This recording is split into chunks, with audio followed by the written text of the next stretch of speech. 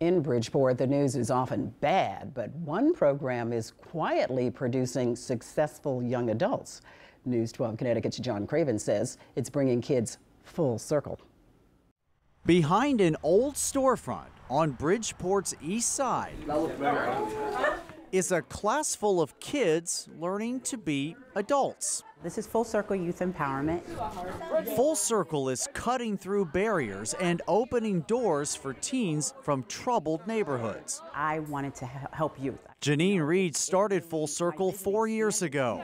For many of these students, she is a second mom. Some of the students will come in and say, you know, I've just witnessed a shooting. There is a safe space that they can come, that they can vent. Full Circle teaches financial literacy, community service, check out all the students, and job training, like cooking and hairstyling. Like there's like a method to it, like not really a method, like there's like a flow to it that helps me. And if you think this room is crowded, just wait.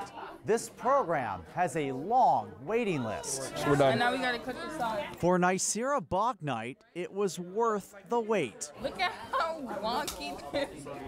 She's been accepted to Sacred Heart University. I want to get a job with like kids, so hopefully I can do something with like daycare, and since I have the knowledge from this, it'll be easier for me to apply. Nicira's little brother says the lessons go far beyond this classroom. I think this place really can open a lot of people's eyes about Bridgeport and like show them that some people are wrong about the kids and stuff. You know, life goes on, you know, despite the surroundings or maybe the communities, that they can have hope. Yes, I know. Hope hidden behind a storefront door. In Bridgeport, John Craven, News 12, Connecticut.